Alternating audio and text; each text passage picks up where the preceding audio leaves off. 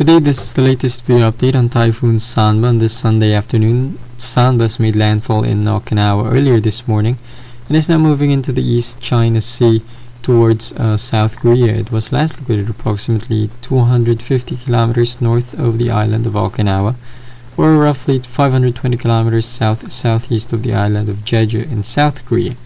Maximum sustained winds have weakened to 165 km per hour with gusts of up to 240 km per hour. Sanba has also accelerated to moving northward at 30 km per hour, slightly faster as it starts to interact with the jet stream located in this region.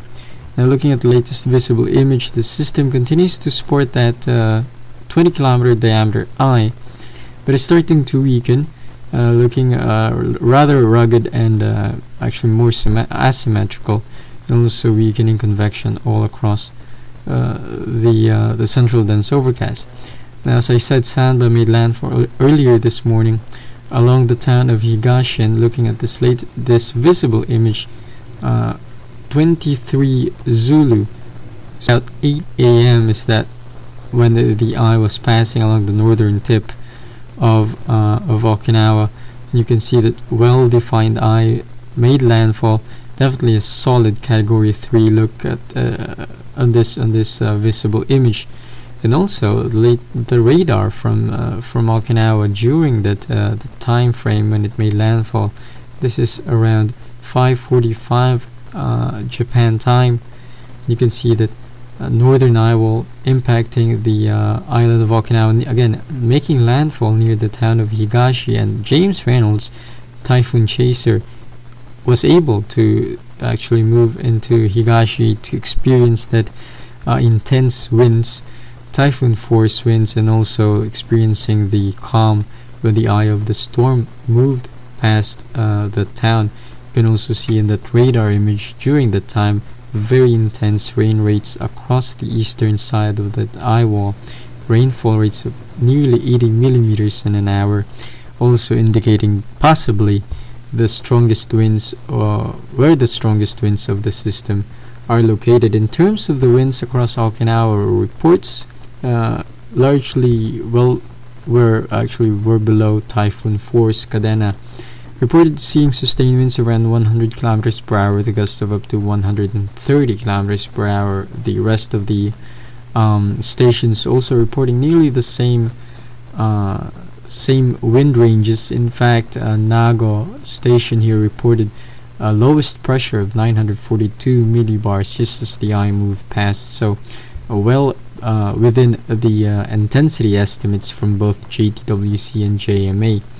Also, the airport of Yoronjima, which is located approximately 30 kilometers northeast of the island, reported the highest winds in this chain of islands. This from JMA, using the official reporting stations from JMA, they recorded seeing sustained winds of as high as 140 kilometers per hour, with an instantaneous gust recorded in that airport of 205 kilometers per hour, and that was recorded at around 8 a.m. Japan time. And looking back here, that is when this is the island of Yoronjima, and you can see this well within that eastern eye wall, so definitely feeling the strongest winds from Sanba, and also the fact that the island is practically open, no hindrance in terms of the winds whatsoever, so nothing to really slow down that wind, so they had the best chance of seeing that typhoon force winds. Now, as of right now, the system is weakening as it moves across East China Sea. Look at the latest microwave image. We are starting to see some erosion, particularly along the southwestern part of that inner eye wall. Also, that seems to be another outer wall forming, but again, the system looks starting to look very asymmetrical in appearance, and also some dry air starting to wrap around from the west and also from the south, so leading to continued weakening in the next 12 to 24 hours. But as of right now, it's still a solid Category 2 typhoon. Also looking at the infrared image, we are still seeing some good convective activity. Still some pretty good cold cloud tops as well, particularly along the northern and eastern side of the system. The eye is becoming to get ragged and starting to contract as well, so indicating that we can also loss of really good really favorable conditions. Almost sea surface temperatures in this region are starting to decrease rapidly around 26 degrees Celsius or below, and also wind shear are starting to increase as the jet stream continues to move in from the west.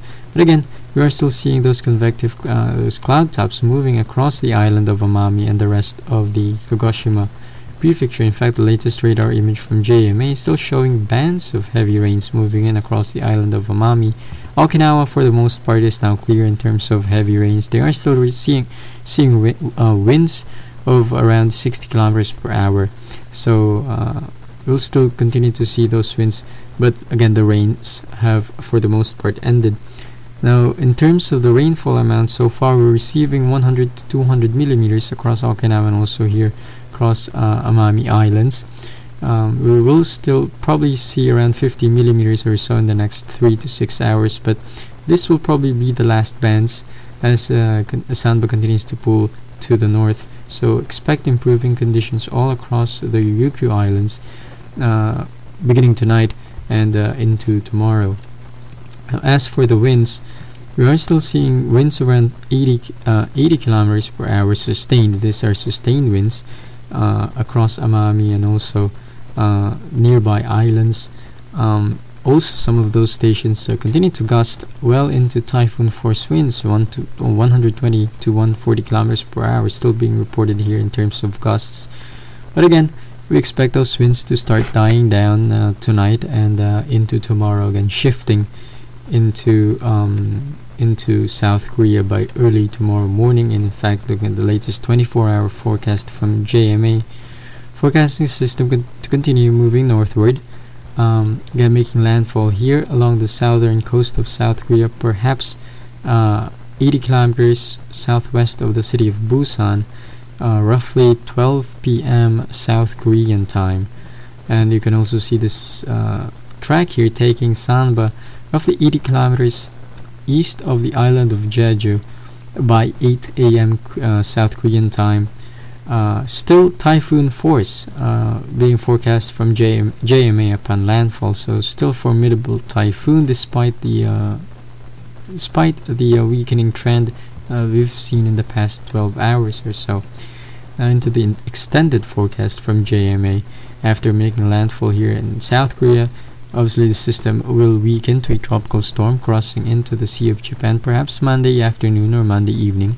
It will also accelerate greatly as it interacts with the increasing upper level winds, and also starting to get sheared and perhaps begin extratropical transition by late Monday, making a second landfall here either in the North Korea or the Russian Far East border, 100 kilometers southwest of the city of Vladivostok. By that time, it will be a minimal tropical cyclone with winds of probably around 65 kilometers or so. We'll also start transitioning into an extratropical cyclone by that time, so expanding wind field, and also that rain showers, definitely a threat for the Korean Peninsula and also here in China and Russia in the next 2 to 3 days. JDWC on the other hand also showing a similar forecast here, a little bit faster in terms of the forecast track here, making landfall in South Korea around morning hours of Monday.